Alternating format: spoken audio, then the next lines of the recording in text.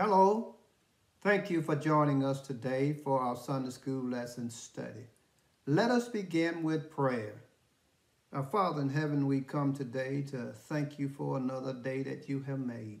We thank you, Father, that you have watched over us throughout last night, that you have kept us safe and that you've gotten us up this morning, and that you've given us a heart and a mind to assemble here together to praise and to glorify you as we study your holy word. We thank you, Father, for this church, the Greater Shalom Missionary Baptist Church.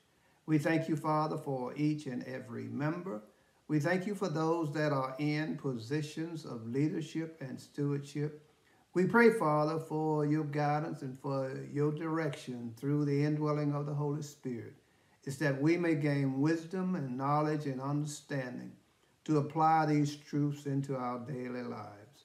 We pray, Father, for those that are sick, those that are afflicted, those that are suffering from the loss of some loved ones, those that are confused and downtrodden, and dealing with the many issues that they see in and around their world on a daily basis. The extreme concern that we may have, Father, concerning the senseless killings that we see through the use of guns and other weapons, Father. Help us to understand, Father, that you did not create us to kill one another, but you created us to love one another as you demonstrated when you sent your son Jesus to die on the cross. We pray, Father, for this neighborhood. We pray for this community, for the county, for the city, for the state, and for the nation, as well as for this world, Father. We pray, Father, that one day we would come to know, Father, of your love, and that we would demonstrate this love through our love for one another. We thank you, Father, for your darling son, Jesus. We thank you for his life, his death, his burial, his resurrection, his ascension back into heaven, the coming of the Holy Spirit. In Jesus' precious name we pray. Amen. Again, thank you for joining us today for our Sunday School lesson study as we continue in our summer 2024 quarterly study, which has been entitled Hope in the Lord. And so we've been studying for the month of July from Unit 2, which has been titled Expressing Hope. And so that brings us to our last lesson for the month of July, which is the July 28, 2024, lesson 9, which is entitled Expectant Watchfulness, as we will read from Psalms number 130 of the New International Version of the Bible. And so as we look on our screen, we see our lesson outlines for lesson 9, which is entitled Expectant Watchfulness, is divided into two teaching outlines. The first outline has to do with address to the Lord, as we read Psalms number 130, verses 1 through 6. Our second outline has to do with address to Israel, as we read Psalms number 130, verses 7 through 8. And so let's look on our screen and we'll see our lesson scripture for today, which is entitled Expectant Watchfulness, as we read from Psalms number 130, which is a song of ascent. And so let's begin reading at verse 1. Out of the depths I cry to you, Lord. Lord, hear my voice. Let your ears be attentive to my cry for mercy. If you, Lord, kept a record of sins, Lord, who could stand? But with you there is forgiveness, so that we can, with reverence, serve you. I wait for the Lord. My whole being waits, and in his word I put my hope. I wait for the Lord more than watchmen wait for the morning. More than watchmen wait for the morning.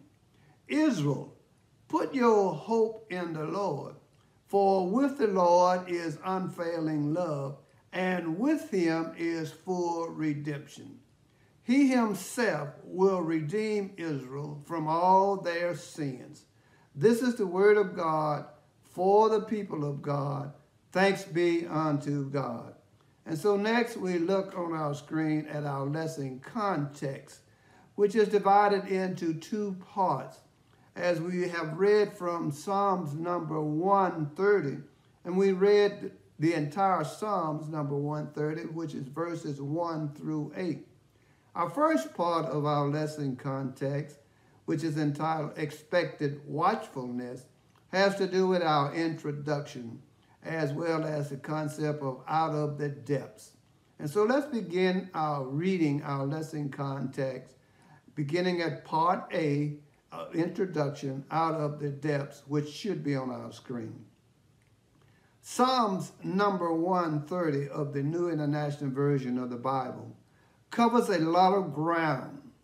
Psalms number 130, New International Version of the Bible, begins by acknowledging the terrifying possibilities of human life and ends with hope for a different future.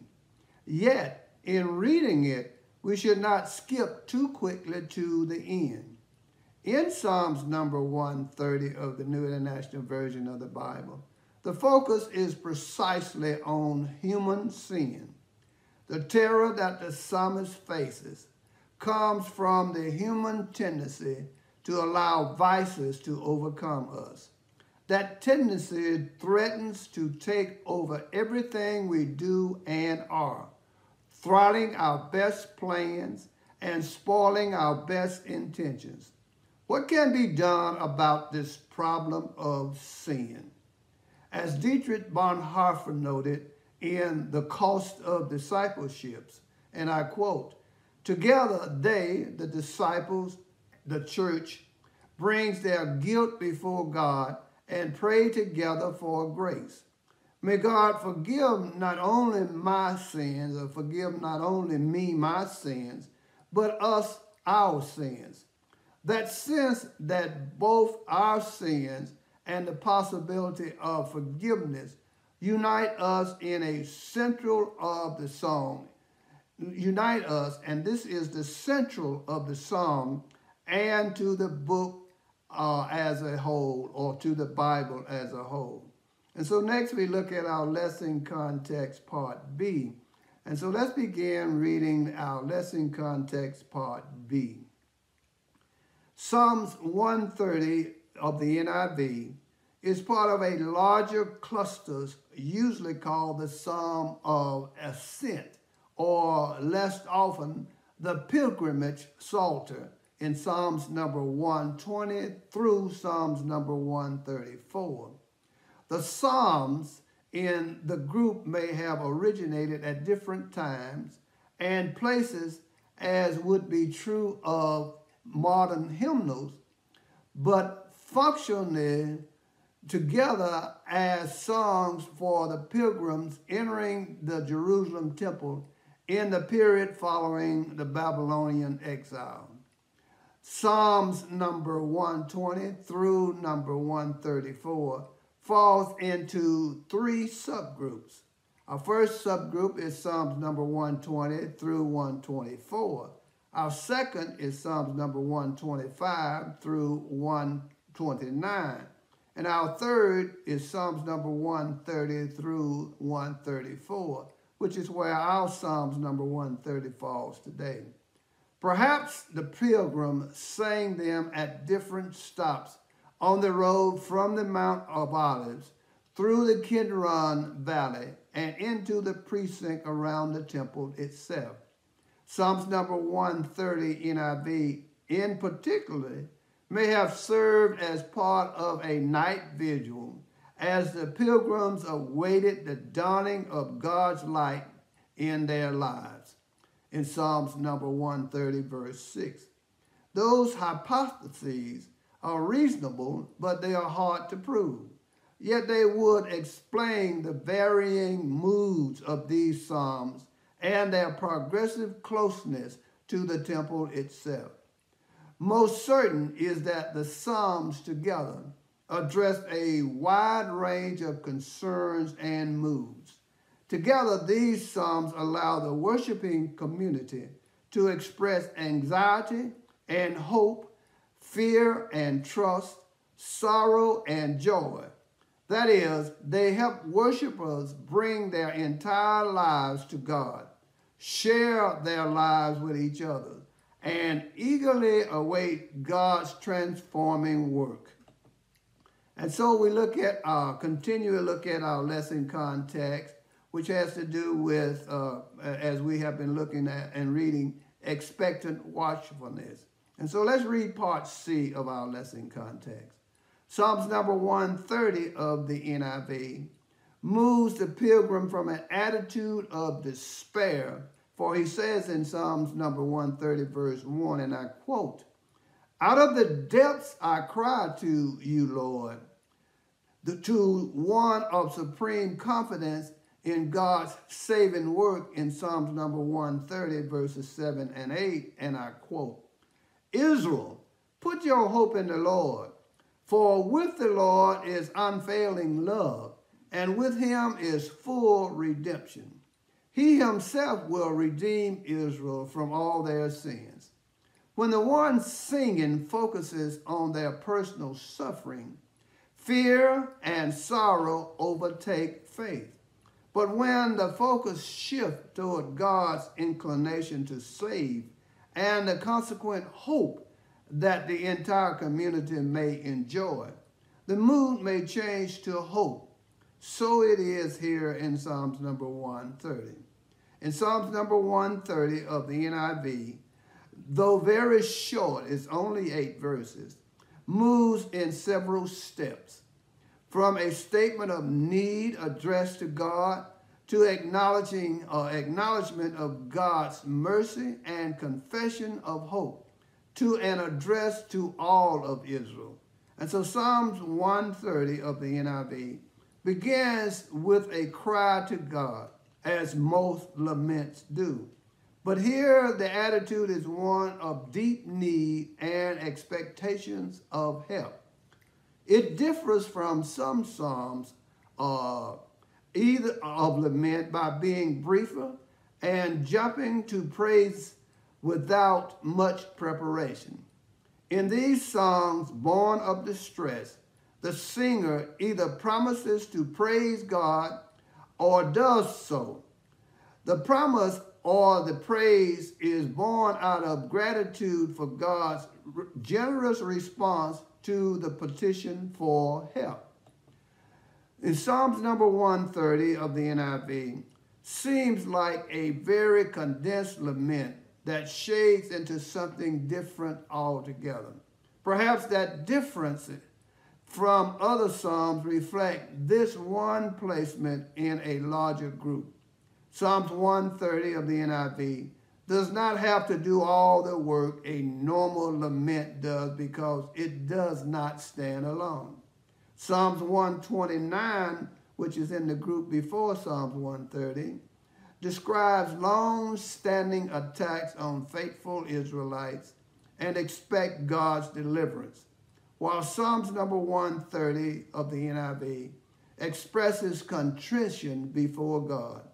Collectively, these psalms together positions the one playing as someone in the correct spiritual position before God. And so that brings us to our lessons outline for today, which is on our screen. And our first outline has to do with address to the Lord. As we read Psalms number 130, verses 1 through 6, our first subtopic has to do with God listens in verses 1 and 2, which should be on our screen.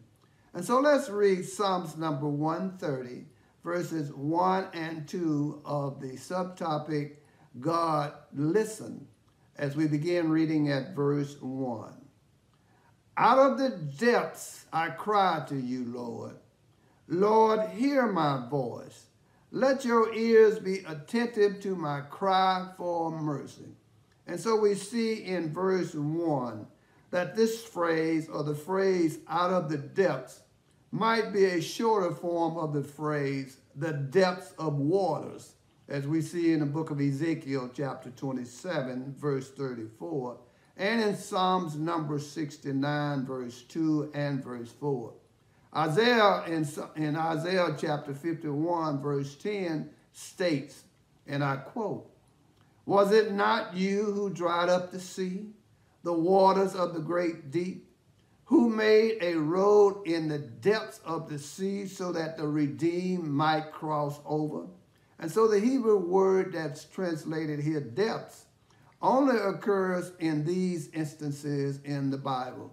And that is images of a watery depth or watery deep were frequently used as an image of danger or chaos, especially the horror of drowning, as we see in Exodus chapter 15, verse 5, and in Psalms number 69, verse 2.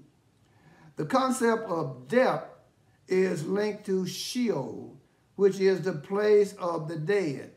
And so depth and Sheol should not be conflated, but neither should the possible link between them be neglected. The psalmist here speaks metaphorically of having descended to the realm of death, as into Sheol. Though not equivalent to hell, Sheol was under the earth and generally considered far from God's presence, as we see in Numbers chapter 16, verses 30 through 33, and Psalms number 6, verse 5. And we can also contrast those two with Psalms number 139, verse 8. No one worshiped God in Sheol, as stated in Psalms number 88, verses 10 through 12. And so the phrase here, "I cry to you, Lord," points to the many sorts of problems humans may face, including our own mortality and our own proneness to sickness, as well as the hostile attitudes of wicked people or the irresistible power of some historical or natural events. And so this depth that the Psalms talks about may take many, many forms. The psalmist now addresses God in hopes of being heard and saved, as we see in Psalms number 49, verse 15, and I quote, "But God will redeem me from the realm of the dead. He will surely take me to himself." And so this cry to the Lord is asking God to listen and come early in many of David's Psalms, as we look at Psalms number 4, verse 5 of David, Psalms number 55, verses 1 and 2 of David, Psalms number 61, verse 1, Psalms number 86, verse 1, Psalms number 141, verse 1.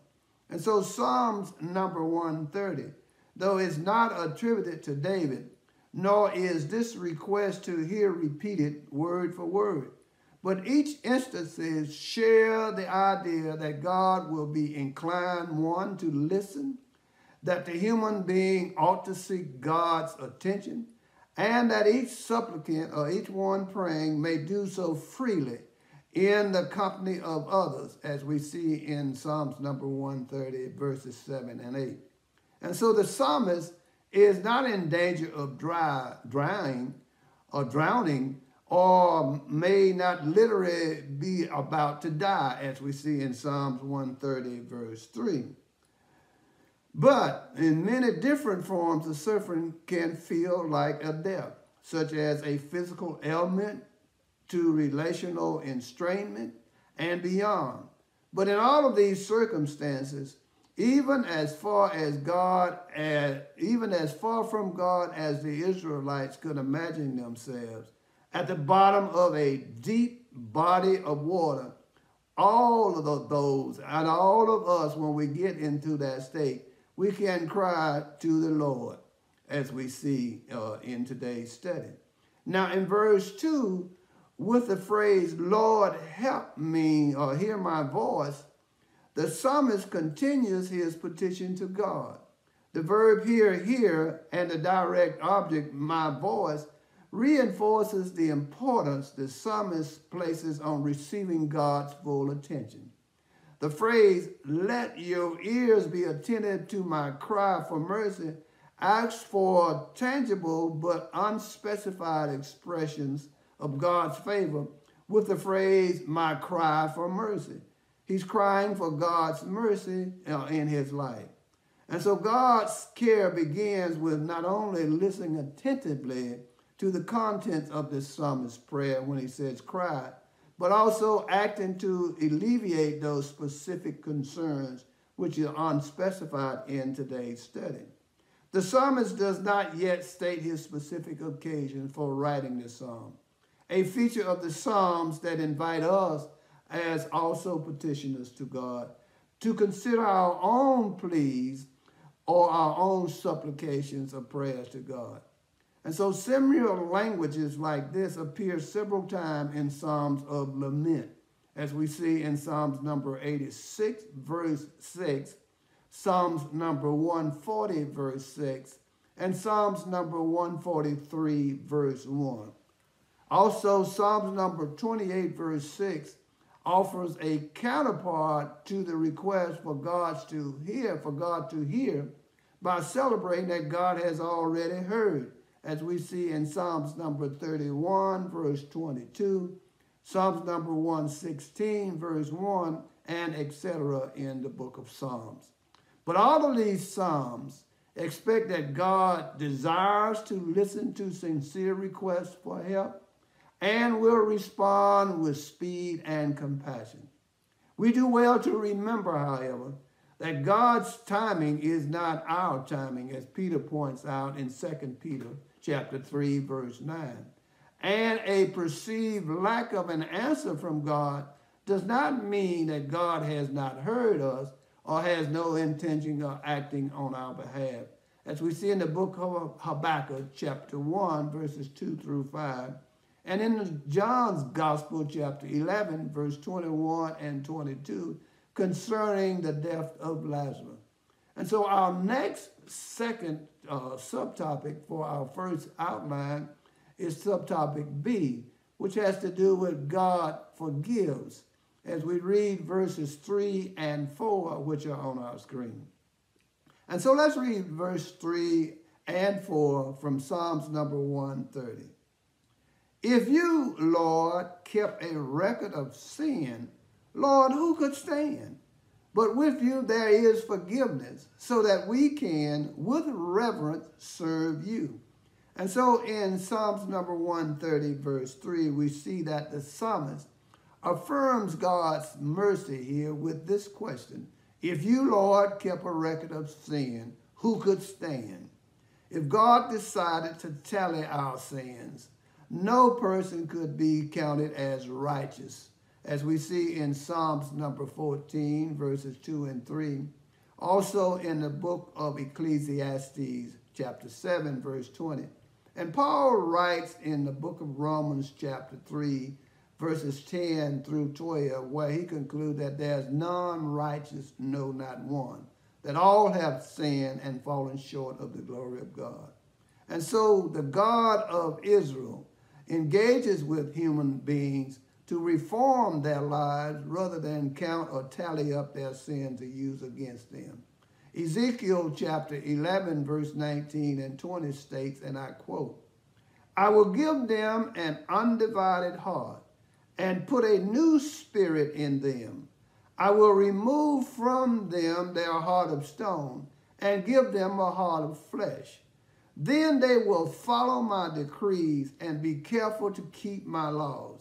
They will be my people, and I will be their God.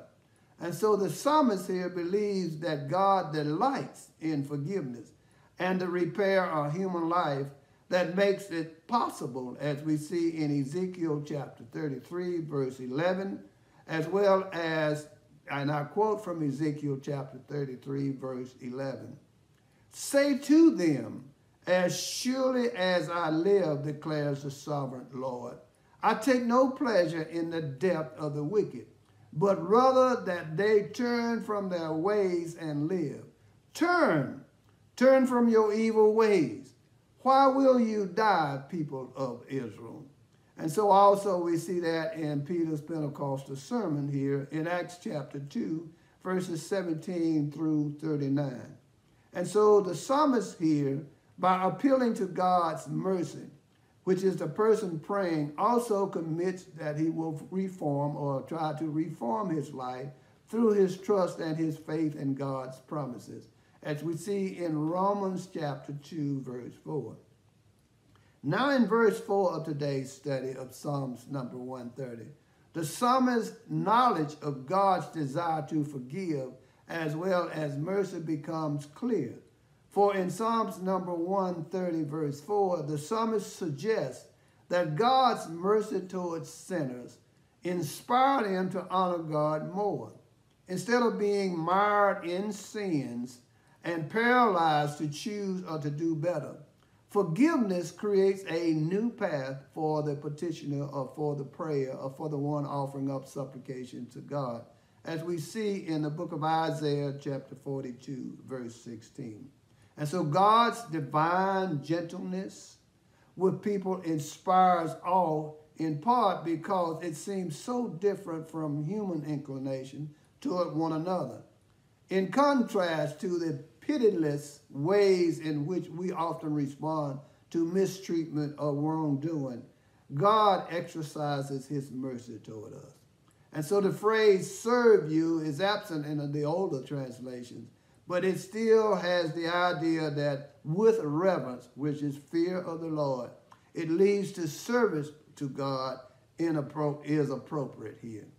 And so as we see that in the book of Ecclesiastes chapter 12, verse 13, also we see Jesus says in John chapter 14, verse 15, that if you love me, you'll keep my commandments. And so we look next at our subtopic C, as the psalmist declared that he's waiting for God in verses 5 and 6 of today's study. And so let's read Psalms number 130, verses 5 and 6, which are on our screen. I wait for the Lord. My whole being waits. And in his word I put my hopes. I wait for the Lord more than watchmen wait for the morning. More than watchmen wait for the morning. And so in verse 5a here, in saying that I wait for the Lord, my whole being wait, the psalmist claims to anticipate God's saving work with every fiber of his body, both body and soul. And that is with every fiber of his being, meaning both body and soul. The psalmist's faith involves an orientation to a future in which the problems of the moment find a solution in waiting for the Lord. Now in verse 5b, to hope is a synonym for waiting on God. So in Psalms number 130, verse 5a, we never hope in vain when we place our hope in God's promises. God's word refer to his promises of salvation first given to Abraham as we go back to the book of Genesis chapter 12, verse 2 and 3, where God promised to make Abraham into a great nation, which becomes the focus of this faithful person's prayer life, or this faithful person's life, the psalmist's life. Having confidence in God's promise shapes behavior for a lifetime as well, as we saw in Abraham. Abraham looked and waited for God's promise over 25 years, which was ultimately fulfilled in his son that was born to Abraham and Sarah, named Isaac. And so we see now in verse 1, Psalms number 130, verse 6, that it repeats this phrase, more than watchmen wait for God. And he does that for rhythmical purposes. We might also recognize this in some of our hymns or songs today. But this repetition also expresses the intensity of waiting for God's saving act. The waiting involves the person's entire being, both body and soul, as we saw in Psalms number 130, verse 5a. And so the emphasis could be on waiting at a a specific time, or like during the night, or it could be emphasizing the watchmen who are watching. In either case, an analogy here is drawn. Just as nighttime watchmen eagerly awaits the dawn and the relative safety of daytime, so does the one praying wait for a new day in which God will act in their lives. And so this psalmist's faith requires hope in God's future action. As he continues to wait on the Lord, he has this expectant hope that God will act in his life based on God's promises. And so now we look at our second outline as we read verses 7 and 8 from Psalms number 130, which is entitled Address to Israel. And our first subtopic has to do with hope in God. And so let's read verse 7, which should be on our screen. Israel, put your hope in the Lord, for with the Lord is unfailing love, and with him is full redemption. Now in verse 7a, as in Psalms number 30, verse 5 and 6, the psalmist now shifts focus from his own individual prayer, his own individual waiting on God, to the whole community of the faithful, which is the nation of Israel in this case. This sort of shift occurs in Psalms of lament, as we see now in Psalms number 130, but it lacks any transition, as the Psalms now turn from the psalmist and his address to God to his address to Israel, the people of God. The phrase here, hope, especially in God's unfailing love, that the psalmist expressed for his personal circumstances, is prescribed for Israel, which is the faithful community here. Now in verse 7b, the phrase redemption is the appropriate translation here of this Hebrew phrase. Redemption is a legal metaphor. In ancient Israel, redemption often applied to the purchase of slaves so that they may be free. The language here is prevalent in texts describing God's liberation of the Israelites from the Egyptian bondage, as we see in Deuteronomy chapter 7, verse 8, chapter 9, verse 26, chapter 15, verse 15, also in 2 Samuel chapter 7, verse 23, and in the book of Micah chapter 6, verse 4. So in Psalms number 130, verse 7, the psalmist now anticipates God's action or God's acting to free Israel from sin's power. This redemption is the ultimate fulfillment of God's ancient covenant to Abraham and his ancestors.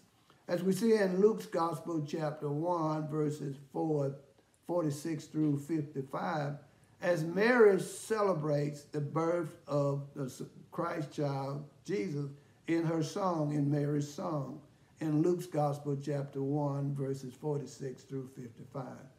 And so next we look at our final verse for today, which has to do with subtopic B, and that is receive redemption. So let's read verse 8, which is on our screen, of Psalms number 130. He himself will redeem Israel from all their sins. And so now we see that Psalms number 130, verse 8, ends with an expression here of deep trust in God, as in Psalms number 22, and hope in God's promises that he has made, as described not only in the book of Genesis, chapter 12, where God made a promise to Abraham, but that promise is fulfilled or was fulfilled in the coming of his son, Jesus Christ. This ending repositioned the whole psalm because it moves the readers from focusing on their individual situation to focusing now on God's promise to redeem Israel from all of their sin. In God's great mercy lies hope for Israel and not only Israel, for everyone else who believes in God through his son, Jesus Christ. Psalms number 130 probably lies behind the promise that the angel said to Joseph in Matthew Gospel chapter 1, verse 21, and I quote, "She will bring forth," talking about Mary, "to a son. She will give birth to a son," talking about Jesus, "and you are to give him the name Jesus, because he will save his people from their sins." And that's what the name Jesus means that he will save people from their sins. And so Jesus became the sign as well as the instrument of God's redemption, not only to Israel, but to the larger world also, and all that put their faith in God through their trust in God's Son, Jesus, which is the Messiah. The people of Israel were the community whom God rescued from the evil and all of its manifestation, of which we are spiritual descendants. The people announced and celebrated the good news that such deliverance had occurred, as we see in Exodus chapter 15, concerning Moses, the song of Moses and Miriam, as they crossed the Red Sea on dry land, and all of Pharaoh's army drowned in the Red Sea. And they sought more of it as they continued their journey from Egyptian slavery through the wilderness into the promised land. And of course, that understanding also now applies to the church, which is the community that has been grafted into the family of Abraham and into the nation of Israel, as Paul would write in Romans chapters 9 through 11. And so we also experience, both as individuals and as a community of believers in Christ Jesus, the power of God's forgiveness, which we imitate in our daily lives and in our dealings with others. And so we conclude our lesson today with this thought: the power of waiting. And so let's read our conclusion, which is on our screen. Psalms 130 speaks to faith that involves waiting for God's grace to make itself known. During such time, the person may doubt God's ability or willingness to save, questions the integrity of other human beings, and even lose self-respect. Waiting for salvation challenges every fiber of a person's being. Yet that challenge itself strengthens faith in the long run. As Psalms number 130 makes clear, trust in God does not come without some doubt. Will God listen? Biblical faith is not a Pollyanna attitude, and that is choosing to focus on the positive aspects rather than the negative aspects about life. It is realistic and honest about hardship, yet it does not remain there. The spiritual challenges we face, such as the depths that the psalmist cry out of, becomes opportunity for grace.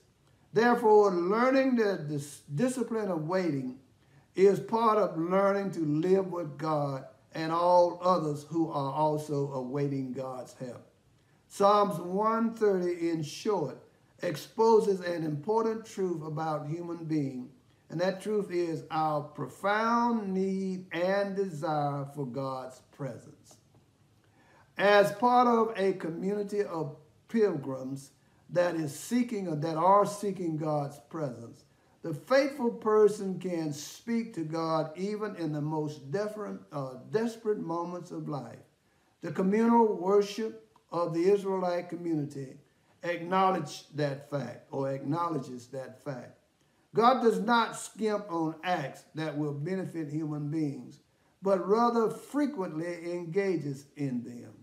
Worship in the community still reminds us of God's mighty act.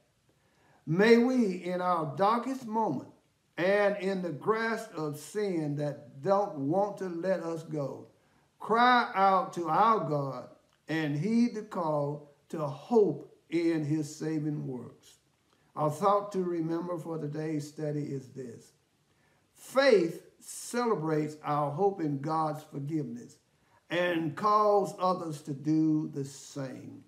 The writer to the Hebrews says in Hebrews chapter 4, verse 16 of the New International Version of the Bible, and I quote, "Let us then approach God's throne of grace with confidence, so that we may receive mercy and find grace to help us in our time of need."